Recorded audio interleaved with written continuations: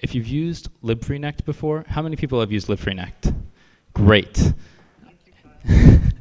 You know that historically, it's been really difficult to get a color at a position that you know in the depth image. So OpenNI does this automatically by pulling some parameters from the Kinect.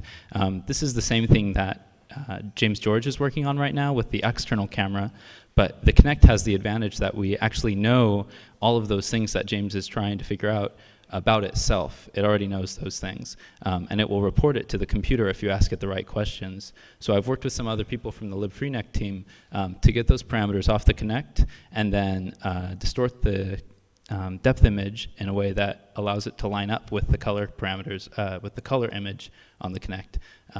So it's basically doing the same thing that you already get from OpenNI and the Microsoft SDK, but it does it in a much lighter way. The way that libfreenect is written, it's more lightweight. So this is now in Open Frameworks also, and hopefully it'll get ported into the other wrappers for libfreenect soon. So sorry, the pictures, thanks. The picture's just showing, this is the depth image on the left, this is the color image on the right.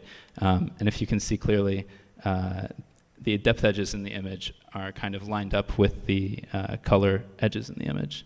Yeah, so same kind of picture you're getting from James George. But anyway, so I've been working on detecting a cardboard box.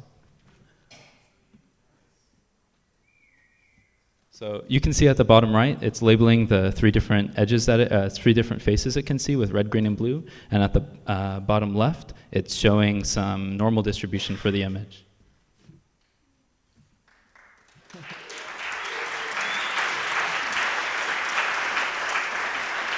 So thanks. So this is first step. Hopefully we can do some projection back onto the box using this information, maybe do some crazy particle systems in there, I can collaborate with someone from around here to get people falling off the corners or something.